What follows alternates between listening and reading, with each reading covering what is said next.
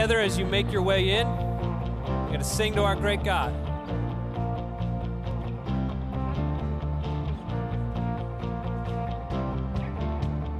Heaven thundered and the world was born. Life begins and ends in the dust you form. Faith commanded and the mountains move. Fear is losing ground to our hope in you. Unstoppable God, let your glory go on and on. Impossible things in your name, they shall be done. Freedom conquered, all our chains undone. Sin defeated, Jesus has overcome. Mercy triumphed when the third day dawned. Darkness was denied when the storm was gone. Sing it out. Unstoppable God, let your glory go on and on. Impossible things in your name, they shall be done. Unstoppable God, let your glory go on and on. Impossible things in your name, they shall be done. All right, let's get our hands going together. We're going to sing, nothing shall be impossible. Your kingdom reigns unstoppable.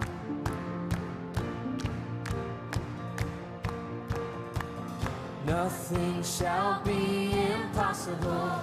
Your kingdom reigns unstoppable. We'll shout your praise forevermore. Jesus, our God, unstoppable. Nothing shall be impossible.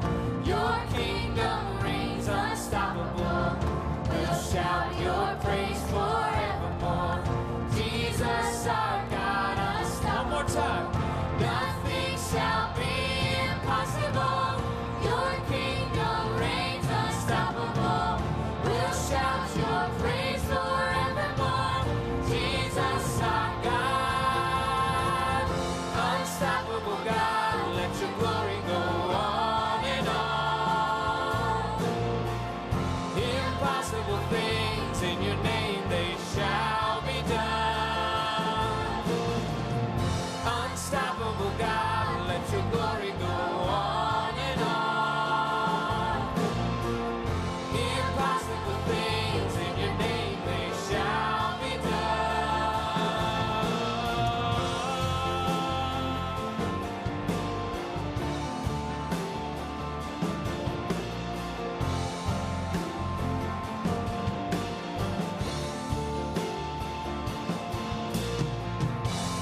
Amen. Let's put our hands together for our great God.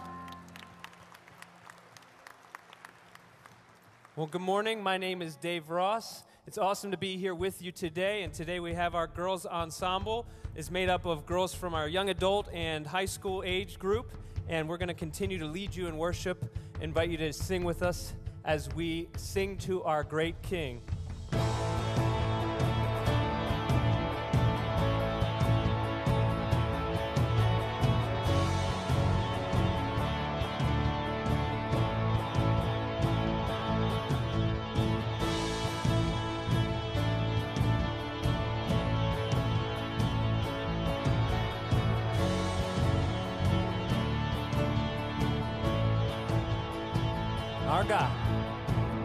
Our God, firm foundation, our rock, the only solid ground.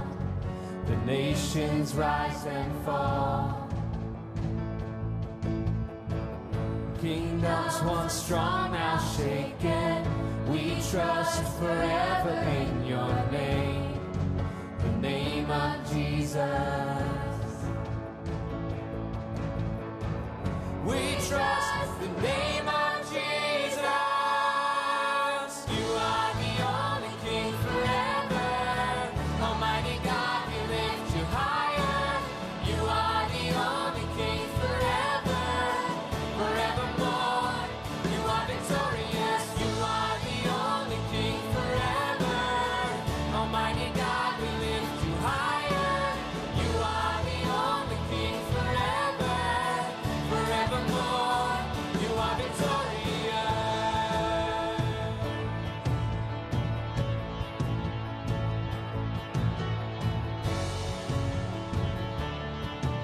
unmatched in all your wisdom.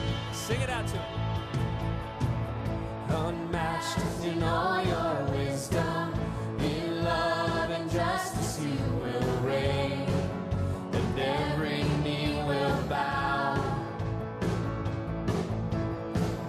We bring our expectations, our hope is anchored in your name, the name of Jesus. Proclaim it together. Oh, we trust the name of Jesus. You are the only King forever. Almighty God, we lift you higher. You are the only King forever, forevermore. You are victorious. You are the only King forever. Almighty God, we lift you higher. You are the only King forever, forevermore. You are victorious.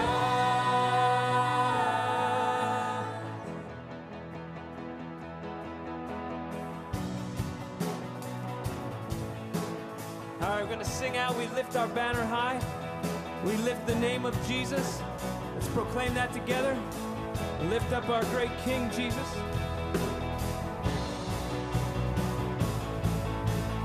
Here we go. Sing it out loud. We lift our banner high.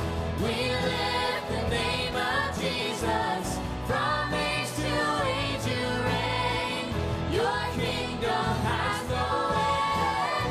We lift our banner high. We lift the name of Jesus. From age to age you reign. Your kingdom has no end. You are the only King forever. Almighty God, we lift you higher. You are the only King forever, forevermore. You are victorious. You are the only King forever. Almighty God, we lift you higher. You are the only King forever, forevermore. You are victorious.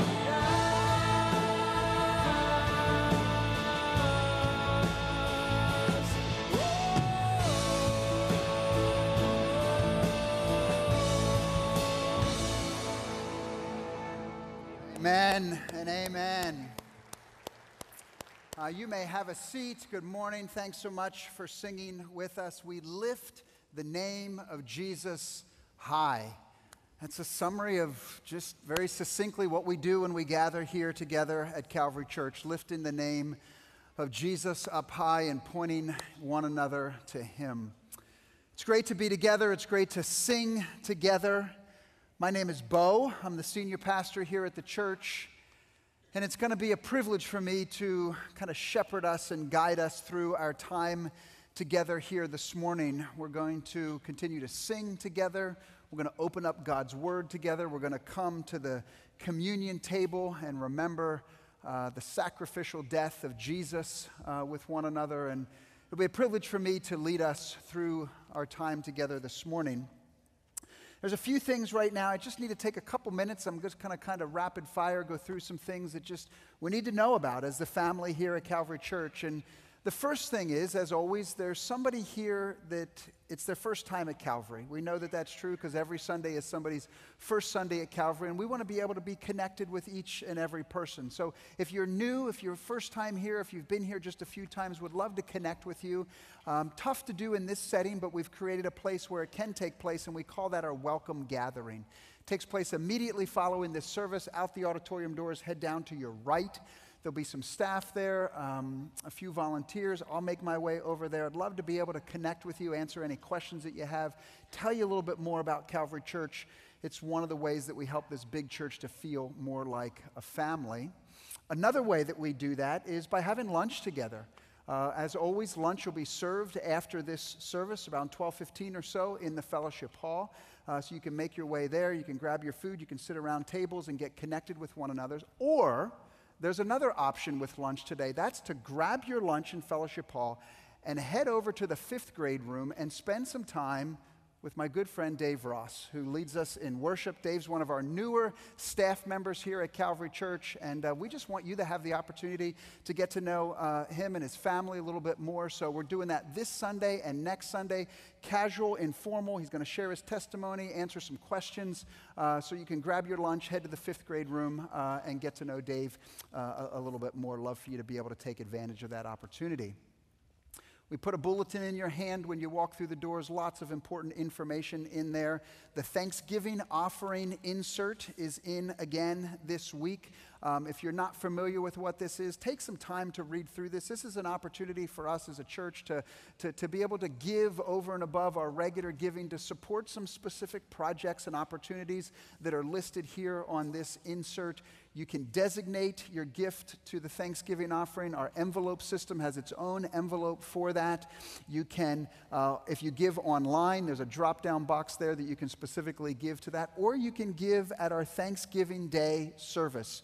We continue to have a tradition here at Calvary Church. We gather on Thursday of Thanksgiving, 10 o'clock, for just an hour long of just giving praise and testimony and thanks to God. So if you join us on that that morning, the offering that morning goes to the Thanksgiving offering.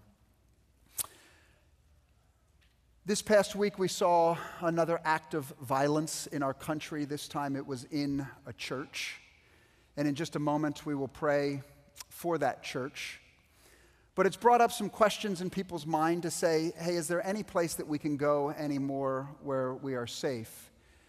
And we know that our hope and our trust is beyond this world and beyond this life. But some have asked, hey, is Calvary Church a safe place for me to come? We have a security team here. We have constables that provide a security presence. We have plans in place for different types of things that could happen here on a Sunday morning. We actually practice those as a staff and volunteers to make sure that we are prepared. And we continue to evaluate and talk about our plan and continue to think about ways that we can try to be even safer as a church. But as you know, there's a tension there. As a church, we have the life-changing message of the gospel of Jesus Christ, and we want to be a welcoming place for people to come, but we also want to be good stewards and keep people as protected as possible. So we will continue to navigate the tension that is there. We will continue to ultimately trust in the Lord, and we will continue to put our hope and trust in Him, and our ultimate hope and trust is beyond what anybody could do to us physically. So there's an aspect of that we want to be wise, but we also want to live and have great faith as well. Speaking of faith and speaking of protecting and serving, this weekend was Veterans Day. And as we do each year here at Calvary Church, it's just an opportunity for us to take a moment to thank those that have served. You know, it seems in the country that we live in now that we are less united as we've ever been. But even though it feels that way, and oftentimes that's a reality, we are still a free country. And we can thank the veterans that have served and those that are serving right now for that freedom. And it's an appropriate thing to do. So in this moment, would you honor us, veterans, by being willing to stand so that we can thank and honor you? So if you have served in any capacity in the military, I would invite you to stand right now and give us the opportunity to thank and to honor you here this morning.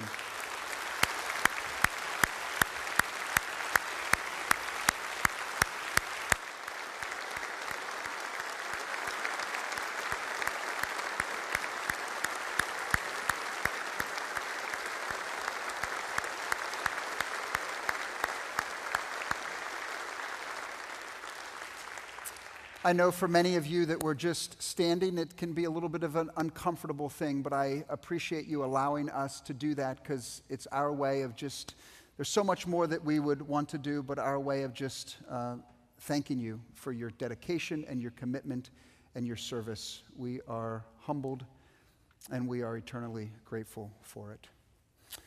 Okay, let's look to the Lord together as we continue to worship in prayer. Oh God, our Father, we bow humbly before you this morning. You are an almighty King and a loving Father. You reign powerfully, you rule justly, and you govern graciously over your world, your church, and our lives. You desire for your glory to shine forth through creation, through your people, and through your church for all the world to see. And as we gather this morning, we pause and we thank you that we can come together freely. We give thanks to you for the veterans that we honor today, who served and sacrificed so that we can freely gather and freely worship you. But Father, our heart breaks over the loss of life of those worshipers at the Baptist Church in Sutherland Springs, Texas. We pray for the families of the victims, for those wounded who are still recovering. We just want this senseless violence to end. Bring peace, bring justice, bring mercy to our country and to this world. But Father, it's also a reminder today that there are many around the world who are persecuted because of their faith in you.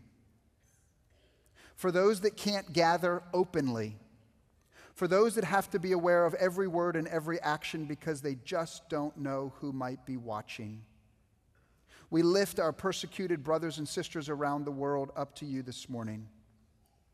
Your word tells us that you are building your church, and the gates of hell will not prevail against that plan.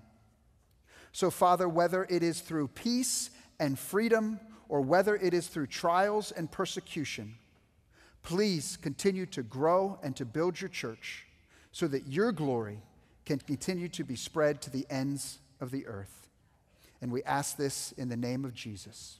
Amen. Our ushers are going to come forward. We're going to receive our morning offering as we continue to worship together.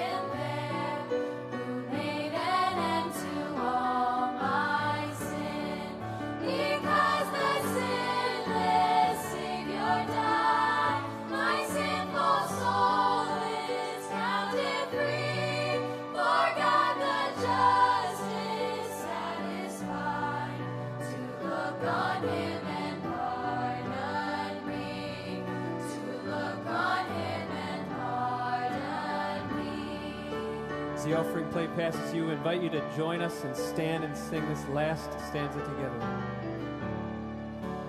Behold him there, the risen Lamb, my perfect, spotless righteousness, the great unchangeable I am, the King of glory and of grace, one with himself I cannot die, my soul is purchased with his blood.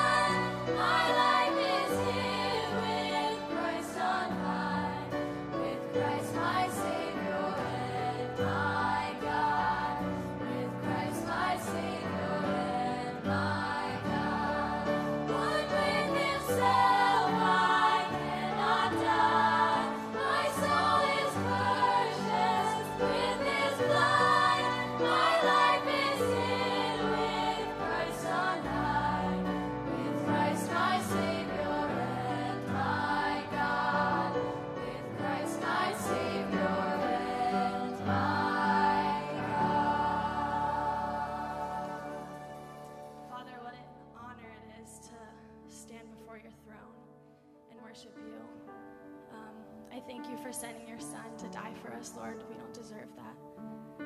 I pray that you would humble us as we receive your word today. Amen. Amen. You can have a seat.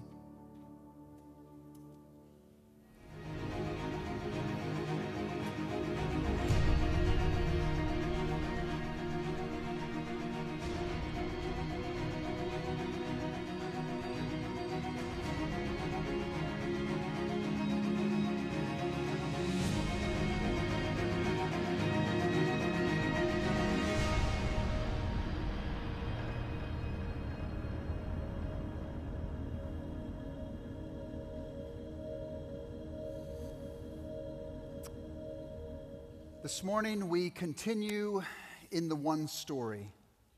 It's the one story of the Bible. It's the one story of life. It's the one story that explains life. The story started in a very good place. Genesis chapter 1. Things were good as God created the world and God created human beings. And we read in Genesis chapter 2 that things got very good as human beings were made in his image. Chapters 1 and 2 set the stage. It introduced the main characters, God and his glorious attributes, human beings and our glorious potential. But then in week 3, Genesis chapter 3, things got very bad. Sin, Satan enter the scene, and it shows the problem. It shows the problem, and we'll talk about this more today, of why things are the way they are in the world that we live in. And it isn't interesting that things in this story started really good and then quickly turned bad, and tension and conflict entered the story. And it's interesting as we look at the stories that we tell, oral history that's passed down, great works of literature, movies, theater, that the stories that we tell follow the same structure as the story that God has given to us. Things often start well, and then a tension and a conflict enters very quickly. And if we're not careful, we can look at the story of the Bible, the story of us, and say, well, that's just a myth. It's a fantasy. It's just like everything else that we see and we watch. It happened a long time ago in a galaxy far, far away. And we say, no, this is true. This is real. This is the story of God and who we are, and explains what's going on in the world that we live in. So week 1, chapter 1, things were good. Week 2, chapter 2, things are very good. Week 3, chapter 3, things are very bad. Where do things go from here? But before we get to that, somebody asked me this week, hey, we took 3 weeks to cover 3 chapters. Can we expect that pace to continue through this one story? And they reminded me that there are 1,189 chapters in the Bible. So I did the math. If we continue at our current pace and take no Sundays for Christmas or Easter or anything else, and we just do one chapter, 1 week from here on out, the one story will finish on August 5th of 2040. So fasten your seatbelts. We're going to see who's really committed. I will be 66 years old, and I've set that date as my retirement from Calvary Church to see if it can coincide with the end of the story. I don't think you all would allow me to last that long if that was really the plan. No, that's not the plan. Today is the beginning of things picking up the pace just a bit. But we needed to do what we've done the last 3 weeks to set the stage, to set the theological framework for this story. For those of you that know your Bible, you're going to, or even those that don't, you're going to see over and over and over again how throughout the rest of the story, things will hearken back to these first 3 chapters, because it really sets the framework for where we're going. So we needed to dig in over these last few weeks, and now things we'll pick up a bit. So this will be more of a broad coverage of the next 8 chapters of Scripture. And we're going to look today at Genesis 4 through 11, where things just get worse. From Adam and Eve being kicked out of the garden, things just spiral downward. And we're going to look and we're going to zoom in on some of the specific stories that we see over these 8 chapters. But my goal for today is to help you to understand the broad sweep and the purpose of these 8 chapters as we go through this morning. Genesis 4 through 11. Before we dig into the details, I want you to see the literary structure of what happens here and understand the intentionality that Moses, as the author of this, guided and directed by God and the Holy Spirit, brings to us so that we can understand how this story unfolds. 3 events separated by 3 genealogies. The first event that we'll look at in Genesis 4 is Cain and Abel. And as we dig into their story and zoom in a little bit and see what happens with them, then when we get to Genesis chapter 5, we encounter a genealogy. Some of you have tried to read through the Bible. You've done one of those read through the Bible in a year plans. And you get to these genealogies and you say, why is this there? I'm just going to skip over this. Why do I need to read this person gave birth to this person, and this person gave birth to this person, and then this person died, and then this person was born, and then this person died? It's like, why is it even there? I'm just going to skip over it. It's there for a very important purpose. First, it lets us know that this is not mythical, that this took place and it happened and it's real history, but it's letting us know that time is passing. It's letting us know that time is passing, and then what Scripture does is, as time is passing, it will zero in and zoom in on important biblical events that we need to know about. The Bible is very selective in what it tells us. There's lots of questions that we'd love to have answered that the Bible doesn't provide those answers for. And it's okay to wonder about those things, but we're responsible and we need to dig in to what is given to us and what we do have and what we can understand from that. So Cain and Abel, then a genealogy. Time is passing. And as time passes, then we get to a point that we zoom in and get some more understanding about a specific story. And that's what happens with Noah in Genesis 6 through 9. Now you see here visually up here on the screen, there's some picture frames that are behind those main pictures. This is just to indicate that there's other things happening. There's other stories that could take place, but God zeroed in for us on what is noteworthy, on what we need to hear about and what we need to know in order for the story to be pushed forward. It's not surprising that after God reveals and tells us what we need to know about Noah, we encounter another genealogy. And as we encounter that other genealogy, then again, God zooms in on a time period that probably took place during that genealogy to tell us one more story, the Tower of Babel. And then again, it's not surprising that at the end of chapter 11, we encounter another genealogy. 3 events separated by 3 main genealogies that help to tell us time is passing, things are unfolding. Here's some specific events that we have to dig into and understand as things develop. But generally speaking, over the course of these 8 chapters, the numbers of people on planet Earth are increasing, but the functionality of these human beings is decreasing. Are things getting better? Are things getting worse? Things are getting worse. And the Scripture is telling us that, and we need to know that, and that's important for us to see so that we can see how the story continues to unfold. So, there's the general overview of these 8 chapters. Let's dig in to the specifics. Genesis chapter 4, found on page 3, and we will start in verse 1 with this first historical event. And in the outline that you've given, that you have there in front of you, I've just entitled this part, Sin Infiltrates the Family. And the family that we're talking about specifically is Cain and Abel.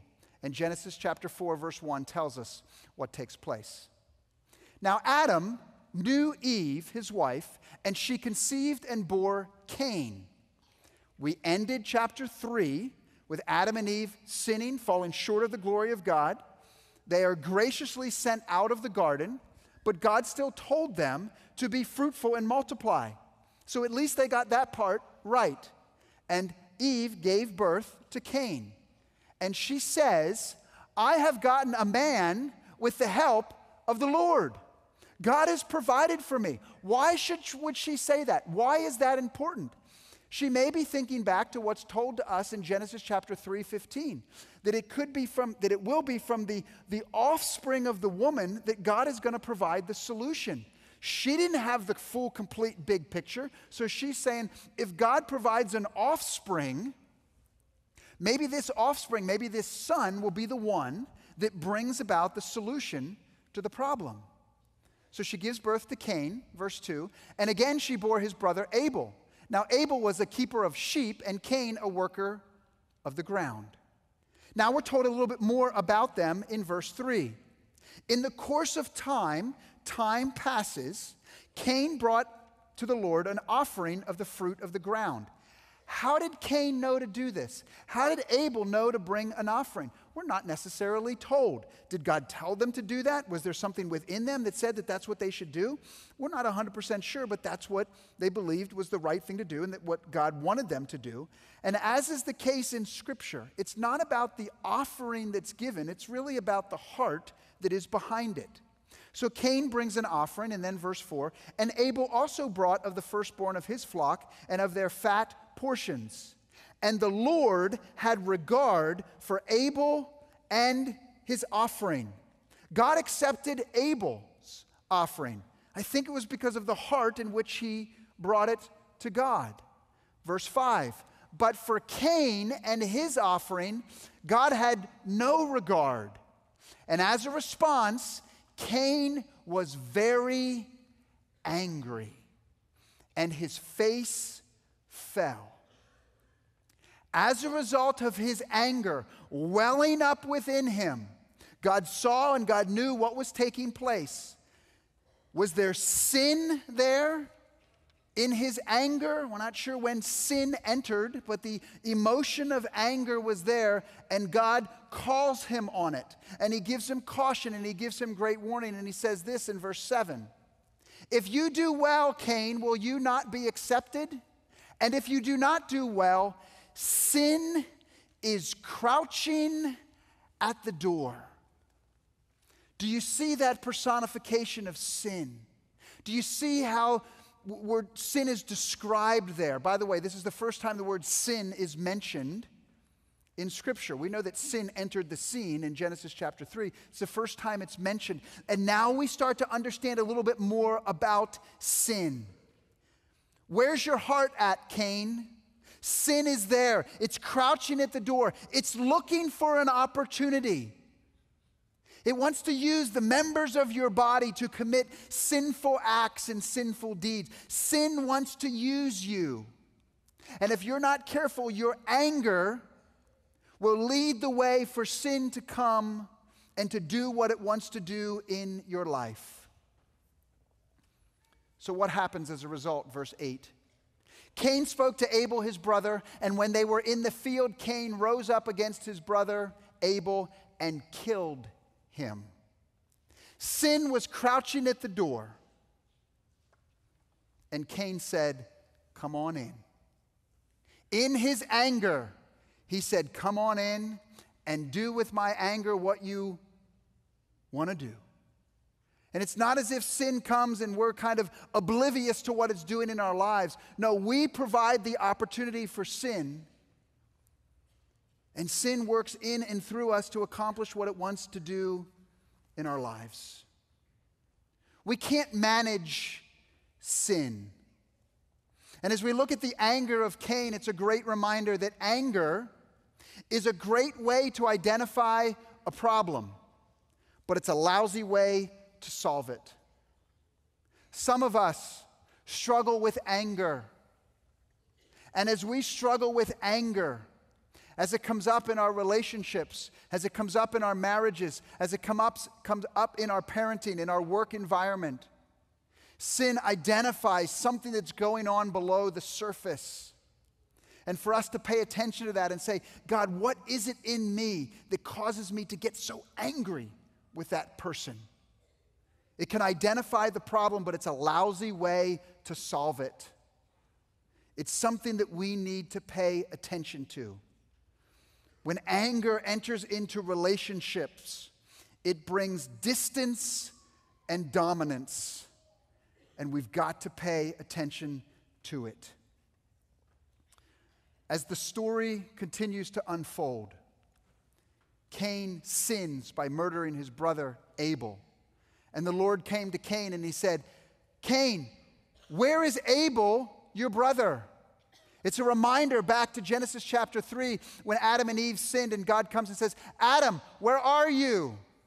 The accountability of God of coming and asking the questions. Cain said back to God, I do not know. Am I my brother's keeper? Some of you heard that phrase. You didn't know it came from the Bible. Am I my brother's keeper? And as you read the rest of chapter 4, you continue to see how things spiral out of control. Lamech is introduced into the story. And instead of taking one wife the way that God designed and created it for it to be, he took two. And we see that he also committed murder. Sin is infiltrating the family and making things not better, but worse. So we get to the end of Genesis chapter 4 and say, is there hope? What is next? What's going to happen in this story? Are things going to continue to unravel? Genesis chapter 4, verse 25. Adam knew his wife again, and she bore a son and called his name Seth. For she said, God has appointed for me another offspring. Things didn't work out too well with Cain and Abel. They weren't the solution to the problem of sin. Things just got worse with them. But Eve still has hope. And she says, maybe Seth will be the one.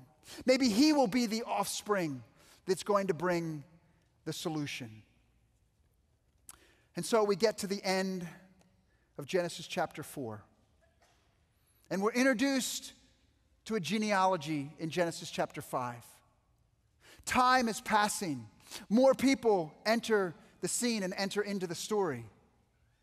And this is where, again, read your Bibles carefully. Look what it says in Genesis chapter 5, verse 3.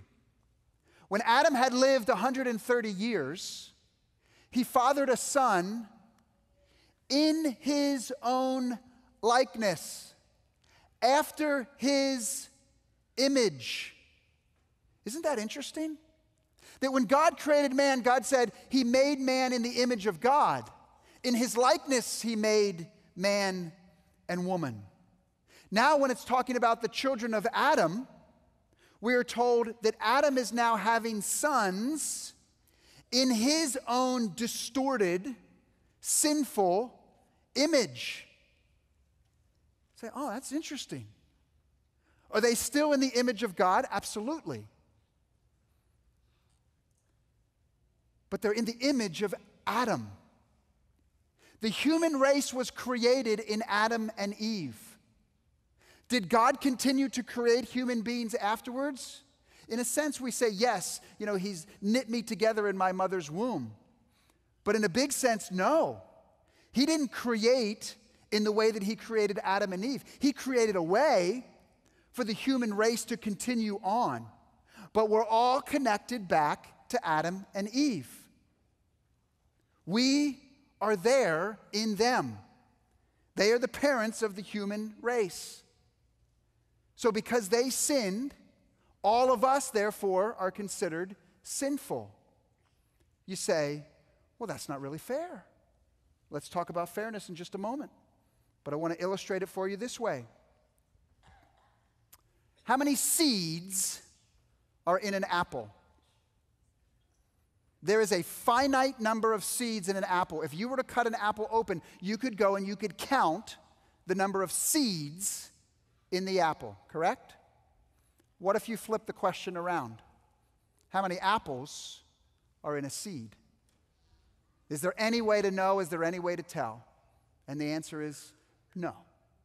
Because if you plant a seed and that tree grows and that tree has apples, and the seeds of those apples fall to the ground and grow and there's more apples, it's an infinite number of apples that come from one seed. And they're all connected back to that original seed. They all have the characteristics back of that original seed. And that's the way it is with the human race. We're all connected back to the beginning. Paul says it this way in Romans chapter 5. Therefore, just as sin came into the world through one man, that's Adam, and death through sin, so death spread to all men because all sinned. Paul's understanding of this is when Adam sinned, we all sinned. You say, well, that's not fair. I wasn't there. You were there. I was there. The human race was there. We were all there in Adam. Well, that's not fair. Well, if that's not fair, look how unfair the solution is. A few verses later in Romans chapter 5, verse 19. For as by one man's disobedience, Adam, the many, all of us, were made sinners. Well, that's not fair. So by the one man's obedience, who's that? Jesus. The many, that's all of you, will be made righteous.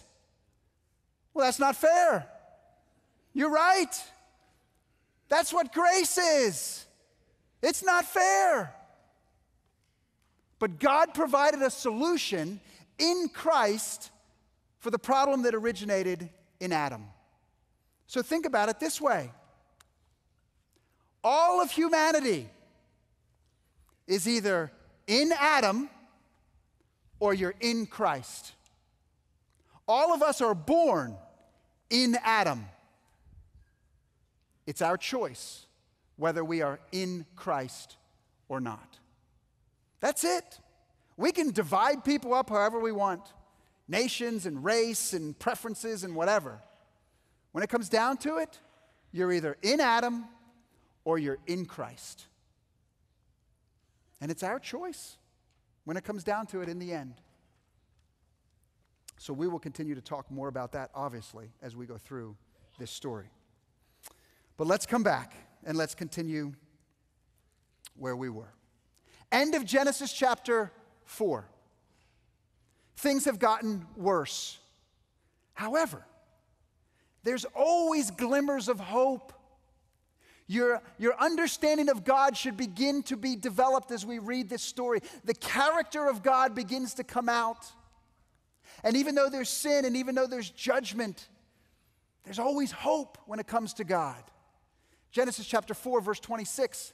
At that time, people began to call upon the name of the Lord. Things were spiraling out of control, but there were some people that were calling on the name of the Lord. So we flip into Genesis chapter 5 and we get that first big genealogy. People were born and people died. People were born and people died. Time passes. As time passes, is things getting better or are things getting worse? Maybe human beings have figured it out. Maybe we've learned the lessons from our ancestors and we've kind of figured out how to conquer sin. We read the list of the people that were given in Genesis chapter 5, and we come to the end of Genesis chapter 5 and we read this. When Lamech had lived 182 years, he fathered a son and called his name Noah. Oh, I know that name. I've heard about Noah. And he said this, out of the ground that the Lord has cursed, this one shall bring relief from our work and from the painful toils of our hands. Do you see, if you read carefully, there's people within the story that knew that things weren't right, and they're looking for hope. They're looking for a Savior. They're looking for the person who is going to set things right. Every son, I assume, that Eve gave birth to, she was saying, maybe he's going to be the offspring that's going to fix things. Now when Noah was born, somebody said, hey, maybe he's going to be the one that's going to bring relief. So we pull out of the genealogies and now we zoom into one person. Why? Because his story is significant. There's other stories, but his story is significant as God's plan unfolds. What's going to happen with Noah in Genesis chapter 6? Is he going to fix things? Are things getting better at this time? In Genesis chapter 6, verse 1, it seems that things are going in a good direction. When man began to multiply on the face of the land and daughters were born to them, hey, that's a good thing. God told them to be fruitful and multiply. Man is multiplying on the face of the earth. They're getting that right. That's a good thing, right? Man, maybe enough time has passed that human beings have figured this out. You don't have to read too much further until you come to verse 5, and it says this. The Lord saw that the wickedness of man was great in the earth, and that every intention of the thoughts of his heart was only evil continually. Things getting better, things getting worse. Things are getting worse. First, sin infiltrated the family. Now sin permeates the whole society. Genesis chapter 6, verse 6, the Lord regretted that he had made man on the earth, and it grieved him to his heart. Does this mean that God's sitting there saying, I made a mistake? No, this means God is sitting there and his heart is grieved. Why? Because he's not removed from the story. He created human beings to have an intimate relationship with them. And when he sees what sin is doing and what sin has done, it grieves him to the core. So what does God do? God does what he has the right to do. He brings judgment. The Lord said, I will blot out man whom I have created from the face of the land, man and animals and creeping things and birds of the heaven, for I am sorry that I have made them. But, there's always a but with God. But Noah found favor in the eyes of the Lord. Here's one person is walking rightly with God, and God says, I'm going to do something through that one person. So in chapter 6 and 7 and 8 and 9, we get the story of Noah. It's interesting that we teach this story to our kids and we sing songs and the animals come 2 by 2, but it's a story of judgment and it's a story of heartbreak. And we know the story and we know what happens and what takes place. But it's also a story of hope. The ark was a place of salvation, a place of safety, a place of mercy for Noah and his family. If you know the rest of the story, several biblical authors refer back to the ark and how it pointed to salvation. And we come to the end of the flood and the waters recede and the dry land appears and there's a fresh start. Maybe it's going to be right this time. Maybe Noah and his sons and their families and everybody that comes to them will see the devastation that sin brought, will see the judgment that God brought, and say, we're going to get it right this time.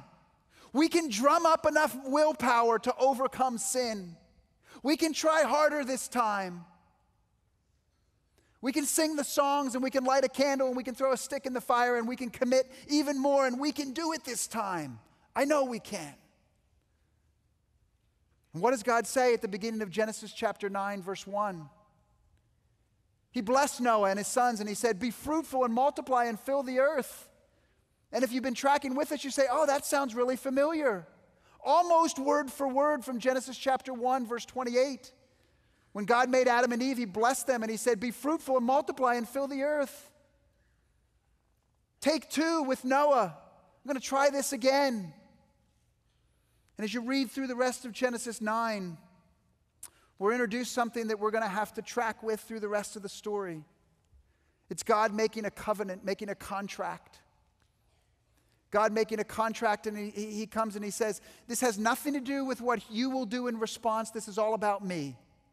He says, I'm going to put a rainbow in the sky, and it's going to remind me that I'm never going to do this again. When the bow is in the clouds, I will see it and I will remember. Is it because God forgets? No. I will remember the everlasting covenant between God and every living creature of all flesh that's on the earth. So we come to the end of Noah's story, and they're going to get it right. There's hope. He was righteous. He's going to be the one. This story's going to take a turn for the better. But we come to the end of the story of Noah, and what do we get? We get another genealogy in Genesis chapter 10. It looks a little bit different than Genesis chapter 5. That was more focused on individuals. This is more focused on the descendants of Noah and the clans and the nations that they develop into. Even more time is passing. And again, are things getting better or are things getting worse as more time passes? Worse, exactly, from the front row. Thank you. Things are getting worse, even more so. Probably during the time of the genealogy of Genesis chapter 10, God zeroes us in on one more specific story, and that's the story of the Tower of Babel and what took place there. Verse 4. The people said, "Come, let us build ourselves a city and a tower with its top in the heavens. And let us make a name for ourselves, lest we'd be dispersed over the face of the whole earth." You say, oh, that doesn't sound like a bad thing to do. But if you know the story, that's an awful thing for them to do. That's not what they're supposed to be about. But that's what we do as humans. We gather together and say, hey, let's make a name for ourselves. It's the pride of life. Hey, I want to get the accolades and the pat on the back. I want people to think that I'm someone. Hey, let's make a name for ourselves. Is that what they were supposed to do? No. They were created in the image of God to reflect His glory. They were supposed to make a name out of Him and out of who He is. They were supposed to fill the earth with His glory. And they said, no, we want to make a name for ourselves, and we don't want to go anywhere. We're staying right here on our recliners, on the couch. We don't want to be dispersed. We don't want to spread through all the earth. We don't want to show off God's glory. It's not what they were supposed to be doing. Sin infiltrates the family, it permeates the society, and now it is dominating the human race.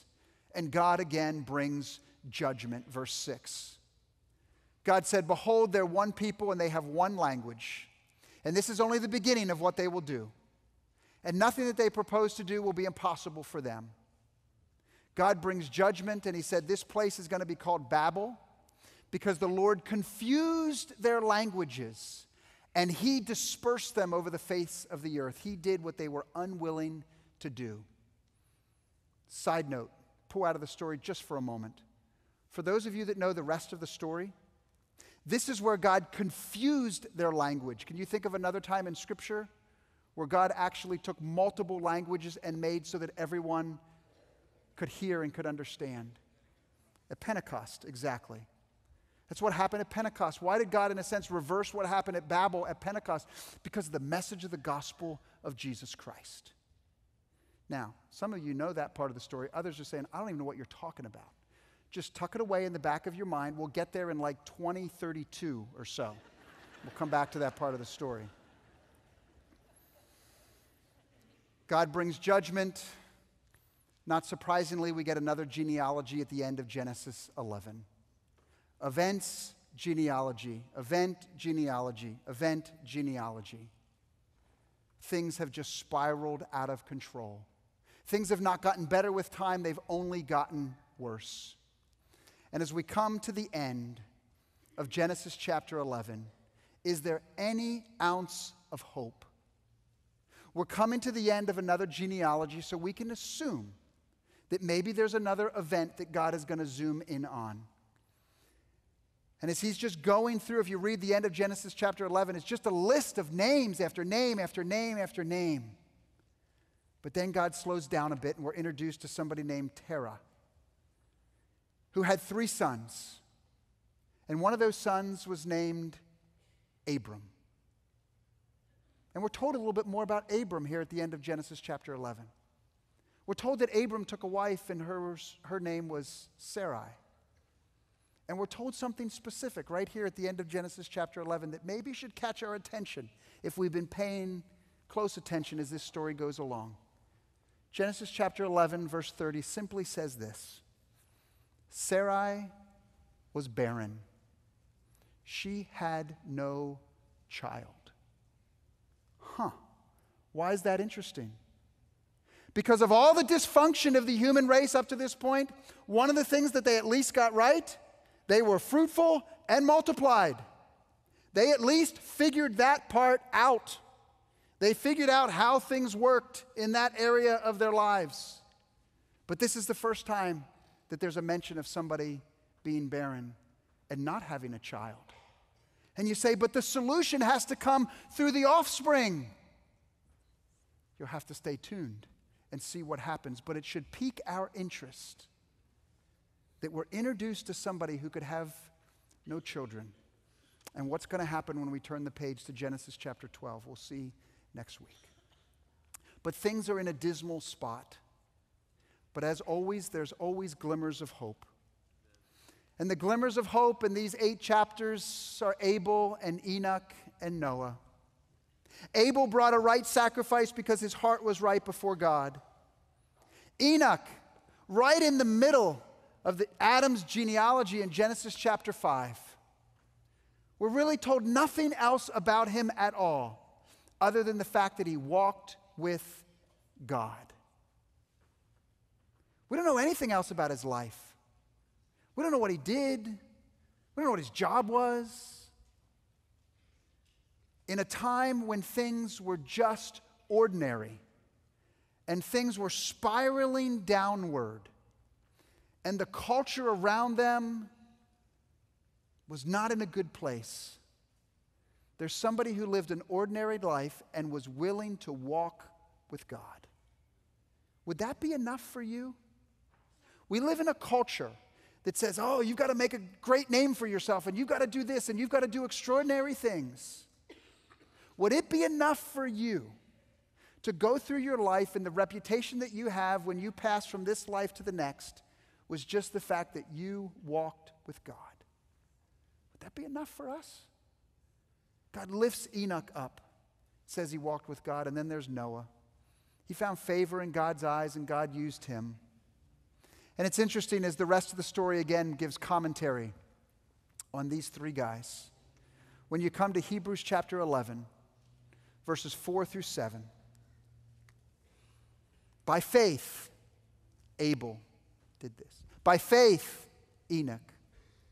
By faith, Noah did this. Did they have access to the revelation that you and I have access to today? No. But they responded to God in the exact same way that you and I should, by faith. They responded to God with what was revealed to them, and they did it by faith. You and I do the exact same thing. Some of you know this verse, you just don't know it in the context of where it's written. Hebrews 11, verse 6 says, without faith, it's impossible to please him. In the middle of God talking about Abel and Enoch and Noah, he says, without faith, it's impossible to please God. When things have gotten as worse as they can be, there are still glimmers of hope because there are still people that are responding to God with faith.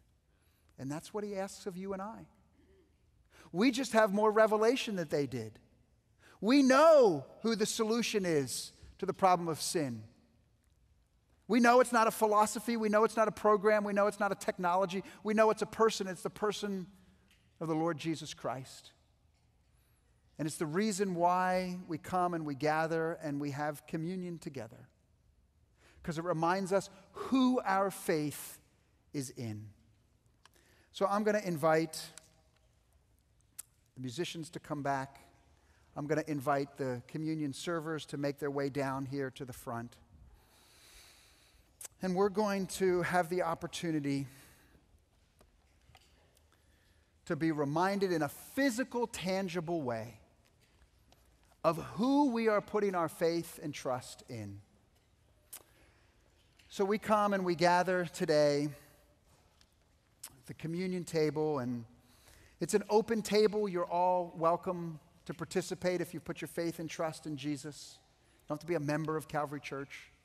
Lots of children in the room. Parents, you know where your children are spiritually. This is a great teaching moment, teaching opportunity for them to understand what we're doing and why we're doing it. And you know where they are with the Lord. And if they understand what we're doing, they're more than welcome to participate. Nothing magical in the piece of bread and the little cup of juice.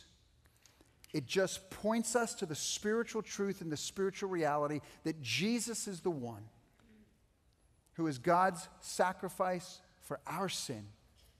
He's the one that, in a sense, they all were looking forward to. We look back to him and what he has done. And we are saved by our faith in him, not because we eat and drink of these elements. They're just a physical reminder of a spiritual truth. The way that we do this here at Calvary Church, I'll pray in just a moment. We'll distribute the bread. We'll hold that bread, and then we'll take and eat together, and then we'll do the same with the cup. I'll lead you through it all.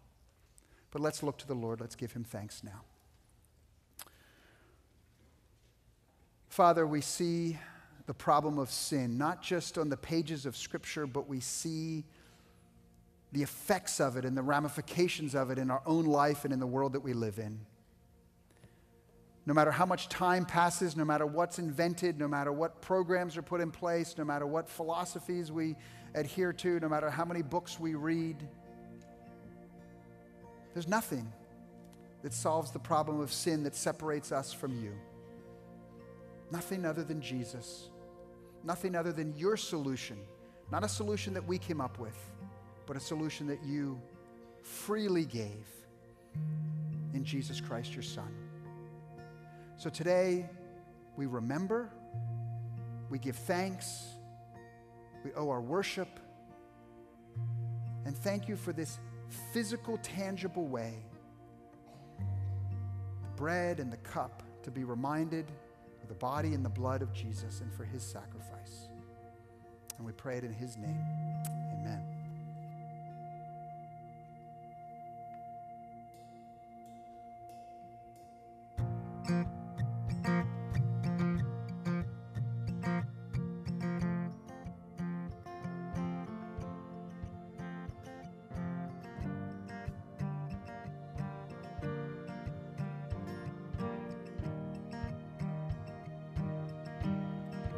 To the cross I look,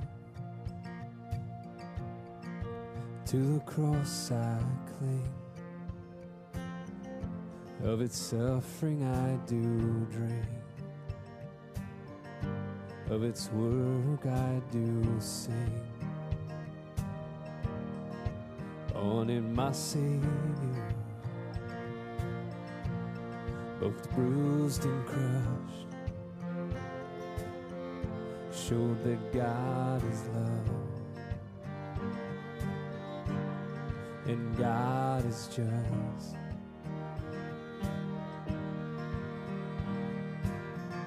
And at the cross you beckon me, you draw me gently to my knees, and I am lost for words, so lost in love.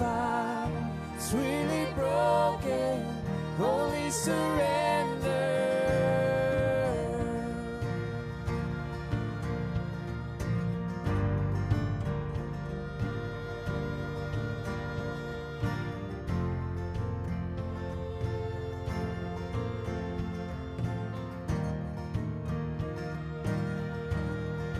What a priceless gift, undeserving life have I been given through Christ crucified.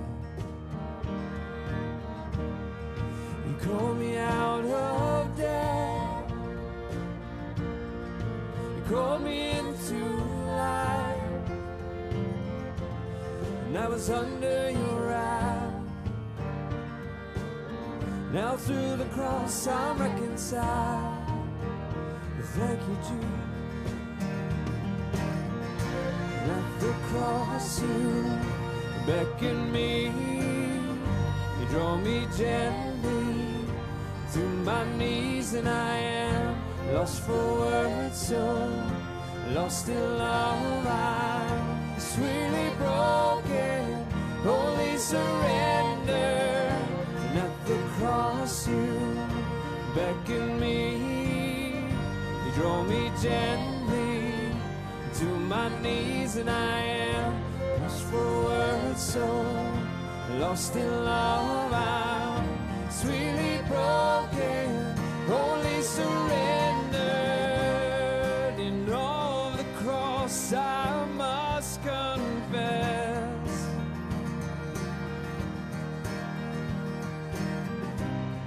how wondrous your redeeming love, and how great is your faithfulness. In all the cross I must confess,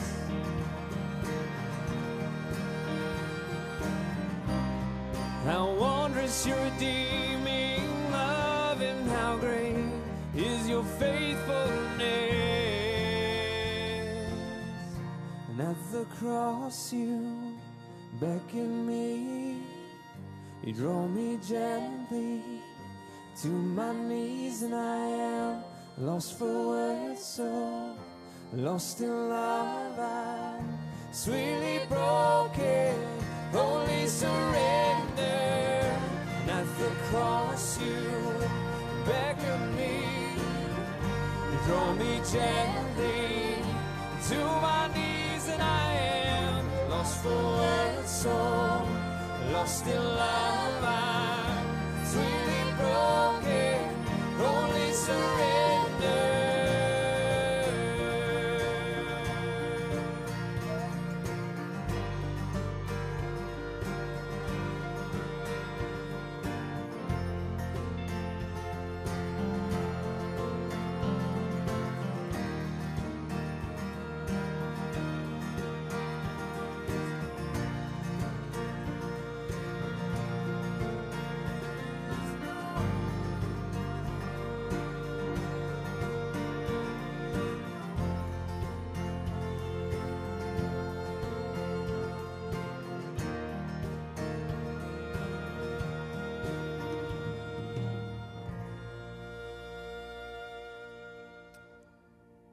The sacrifice of Jesus is what provides for our salvation.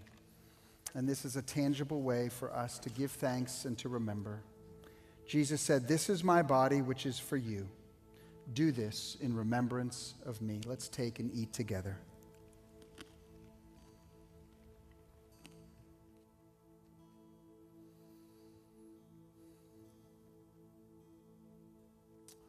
We don't just remember the broken body of Jesus, but the shed blood of Jesus. Let's give thanks as well. Father, your word tells us that there's nothing that can wash away our sin except for the blood of Jesus. Thank you for that reminder. We're so grateful for it. In Jesus' name, amen.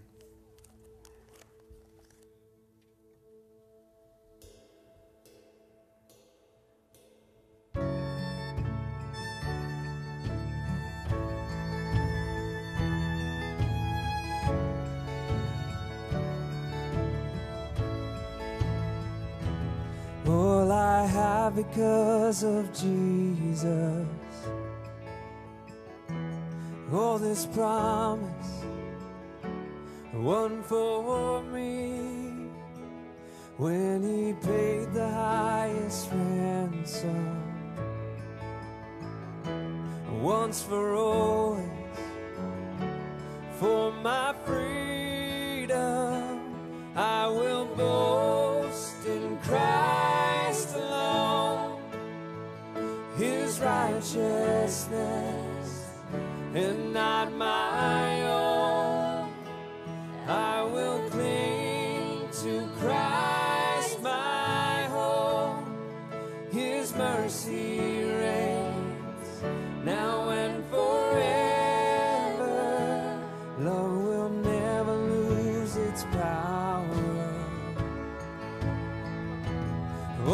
failures could not erase.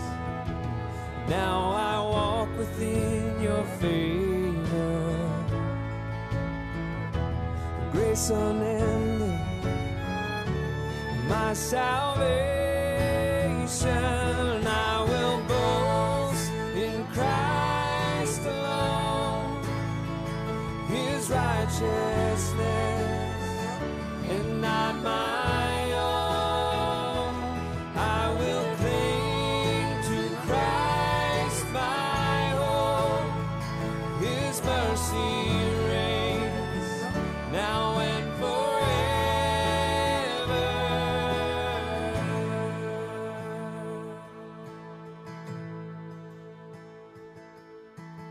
What can wash away my sin?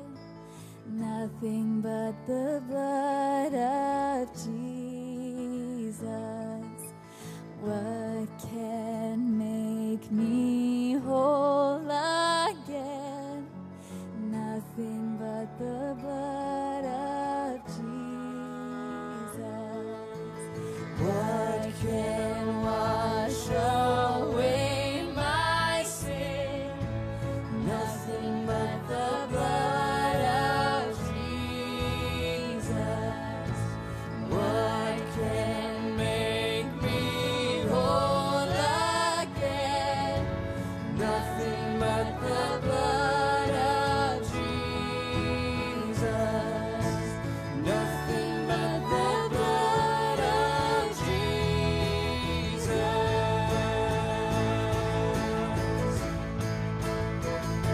And I will boast in Christ alone, his righteousness, and not my own. I will cling to Christ my hope, his mercy reigns now and forever. I will boast in Christ alone, his righteousness, and not my own.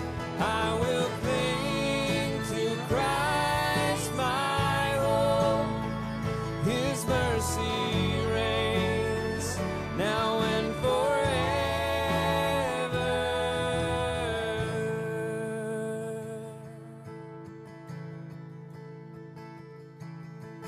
What can wash away my sin? Nothing but the blood of Jesus. What can make me whole again? Nothing but the blood of Jesus. Oh, precious is the flow that makes me white as snow. No other fount I know, nothing but the blood of Jesus. Nothing but the blood of Jesus.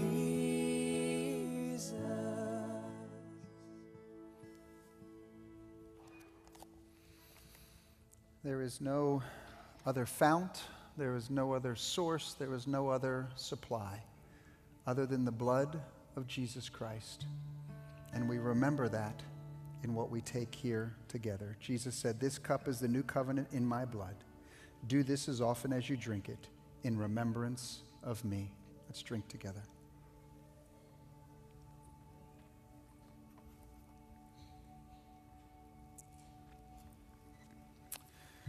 Now let's stand to our feet and let's be reminded of that truth one last time as we sing this together. Sing together, what can wash away my sin? What can wash away my sin? Nothing but the blood of Jesus. What can make me whole again? Nothing but the blood of Jesus. Oh, precious is the flow that makes me white as snow. No other fount I know. Nothing but the blood of Jesus. This is all my hope and peace. Nothing but the blood of Jesus. This is all my righteousness. Nothing but the blood of Jesus. Oh, precious is the flow that makes me white as snow. No other fount I know. Nothing but the blood of Jesus. Nothing but the blood of Jesus.